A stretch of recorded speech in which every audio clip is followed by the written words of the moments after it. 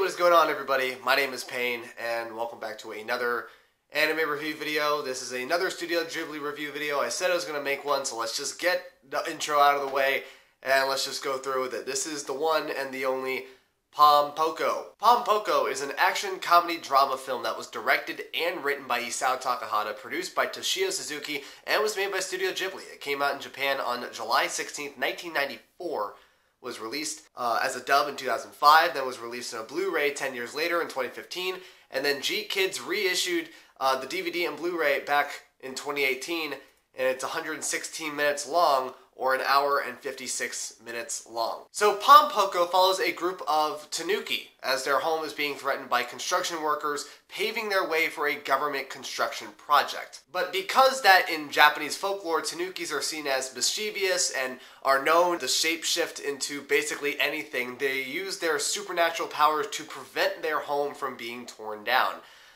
They pull off these incredible stunts from just tricking the construction workers in order to scare them from working there. It even gets to a point where they actually kill a construction worker, to making these this ghost parade, trying to scare any of the new people who are living in that area, trying to tell them that the city is haunted, with cameos actually from other films like Kiki's Delivery Service, My Neighbor Totoro, Porco Rosso, and Galaxy Express 39 for some reason. But unfortunately, the movie does end with their land being paved away into apartments, buildings, and streets as an extension of Tokyo. So there was a few things that I found out, especially with this movie. This is for anyone who, is interested in the movie, anyone who saw the movie, and just some interesting factoids as well, also some opinions that I got out of it.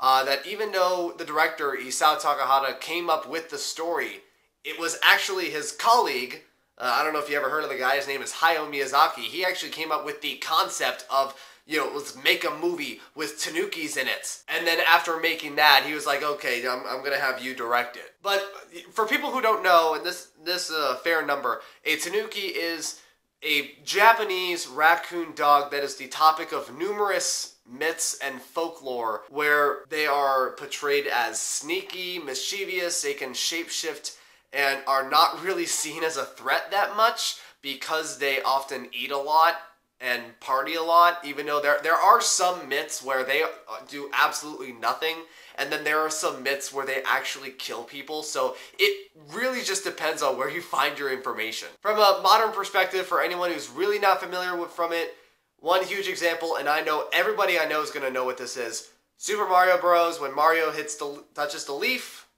turns into a tanuki. That's the best example, and I'm pretty sure the people at Nintendo got it from the same exact place that Studio Ghibli and Miyazaki got Pom Poko from, which is from the old myths and folklore.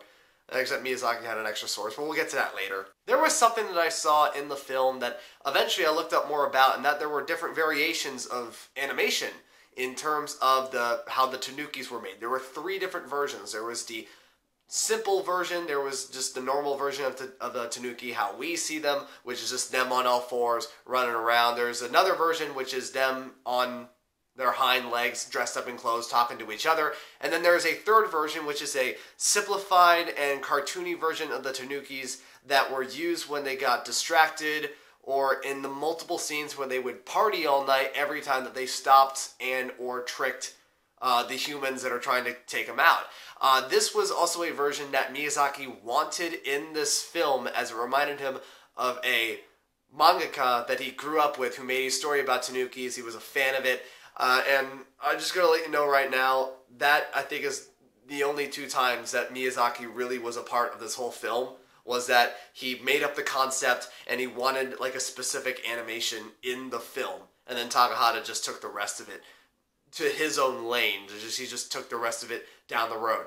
Alright, but now it's getting serious here. There was one scene in Pom Poko that I believe this was the best example of the movie trying to convey the message to the viewer, and it was towards the end of the movie where the tanukis, they can't really think of any other plans to trick the humans into leaving. They tried the turning into humans, trying to trick them. They tried the ghost parade. They tried every single Japanese myth and folklore they can think of, and that's not an exaggeration. There is a lot of references towards it, but they decided that they were going to make this big illusion where they turned the urbanized land into the forested landscape that it was before the land was paved over, to show the humans what was taken away in order for something to be given to the humans in the form of new land and new housing. Then, with whatever power they had left, some of the Tanuki decided to turn into humans for good and live in that society, and the ones that couldn't transform were later just abandoned and just forgotten about. And in response to the forest illusion, the public, they become sympathetic for the Tanuki, but because it's already too late to stop the construction, all the city could do is put up a couple of parks up for the Tanuki to run around. The story overall is about adapting into the future, a message and a mindset that Takahata is very familiar with, where Hayao Miyazaki specializes in directing movies that captivates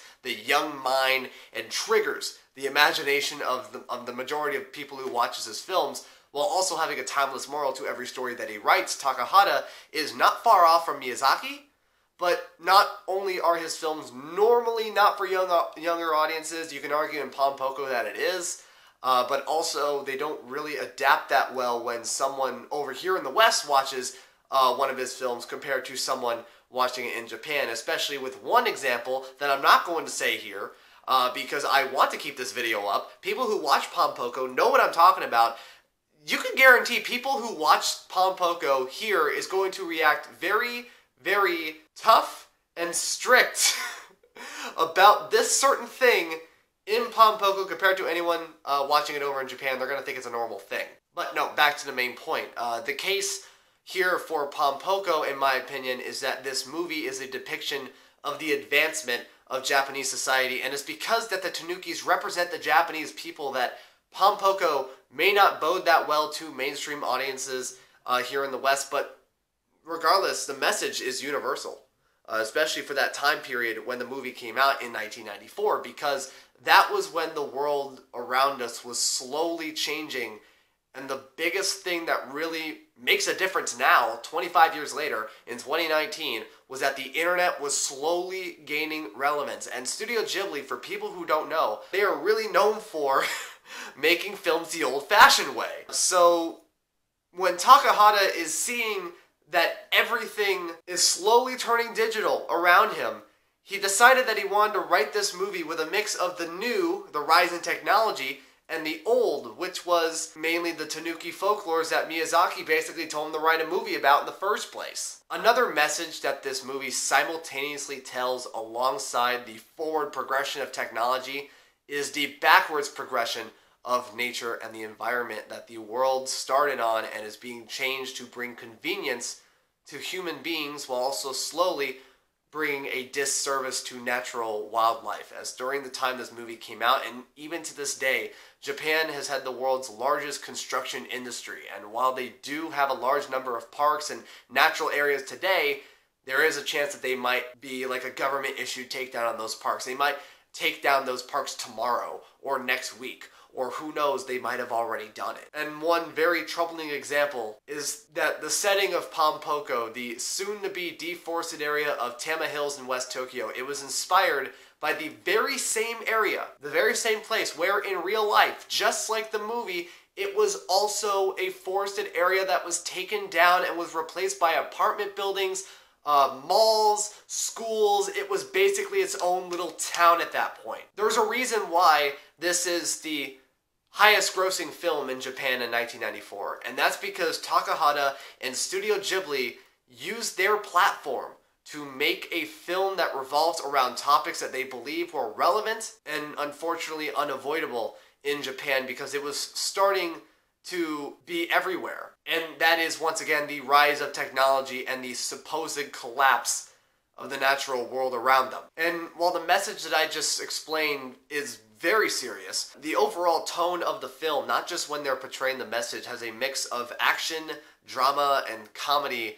And Pom Poko does a really good job of not only balancing them out with each progressing storyline in the film, but also making it their own, giving it its own unique way of presenting those tones as well with each storyline. Doing what Takahata's most famous film, Grave of the Fireflies, didn't even attempt to do, which is to give you a support rope after you get dragged down the hole of depression.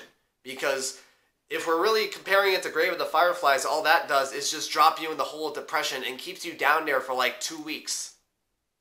I'm saying that from experience. Unlike in other Studio Ghibli films, in Pom Poko there is a narrator. About most of the time it feels like you're watching a semi-documentary, which I completely have nothing against. Just, you know, if you're making this film feel like something different, I think it's another unique thing that this film tries to do, in addition to expressing its tones very well with each storyline.